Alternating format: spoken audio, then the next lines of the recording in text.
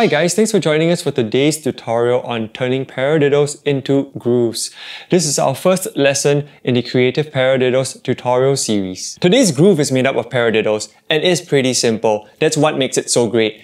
I played this groove on one of my previous videos and I received a request to break it down. So here it is. If you wish to listen to this groove in context with music, please click on the link above. For those who don't already know, this is a basic single paradiddle pattern. Starting off with the right hand, right, left, right, right, followed by the left hand, left, right, left, left, and then repeat. But before we transform this paradiddle into a groove, I'd like to first invite you to subscribe to our channel for more lesson videos like this. Just hit the subscribe button below. The transformation will happen in 3 steps: movement, substitution, and dynamics. The first step, movement. I will move my right hand from the snare drum over to the hi-hat. As you can see, most of my right hand notes are on the hi-hat, except for the accented note on beat 3. The accented note actually creates a half-time groove. The second step, substitution, refers to changing up the sticking pattern, substituting one hand for the other hand, or even with the kick drum.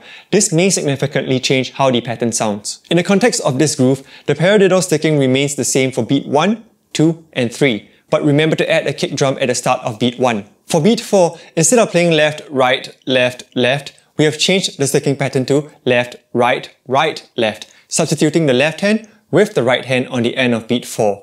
This allows us to get 2 hi-hats in on the last beat instead of just 1. Moving on to the third and final step, arguably the most important step. This step puts the groove in groove. In this paradiddle groove, the left hand remains on the snare drum playing ghost notes. This creates contrast with the hi-hat notes being played by the right hand. But what really gives this paradiddle groove its flavor is the hi-hat accent on the end of beat 1 and the first note of beat 3.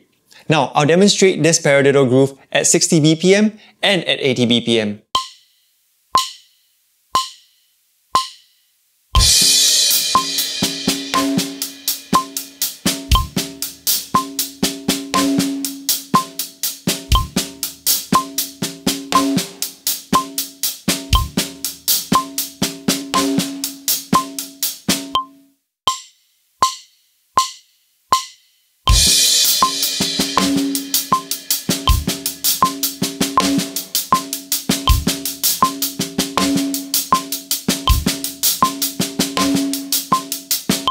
Accents are a vital part to every drummer's vocabulary. For example, just adding one additional accent to the last hi-hat note of beat 3 can significantly change the entire feel of the original groove.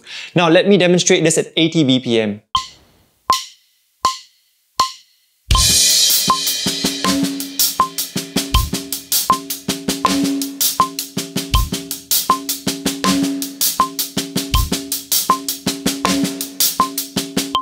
So play around with the accents, add them and displace them. And just to be clear, displacing an accented note just means moving the note from one point to another. For more on accents, check out the lessons in our Accents and Ghost Notes series. Now, I'll play the original paradiddle groove at 120 BPM.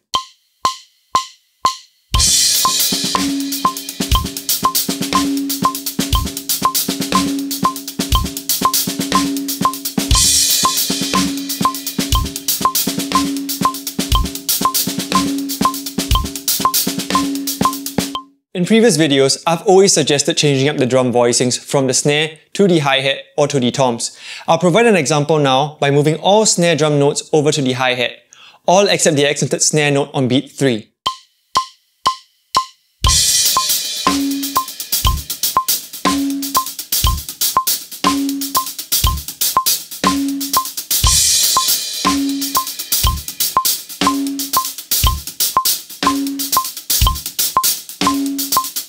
Now I'll move some of the hi-hat voicings over to the snare drum.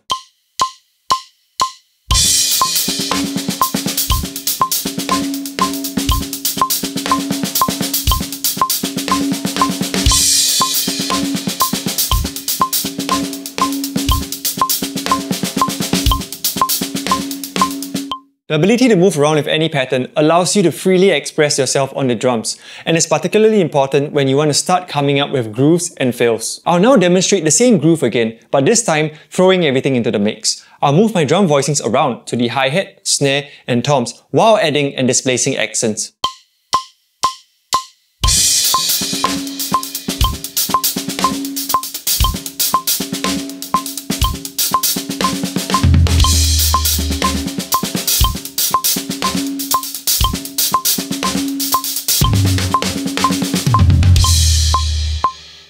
If you have stuck with me till now, I hope that you have learned more than one paradiddle groove.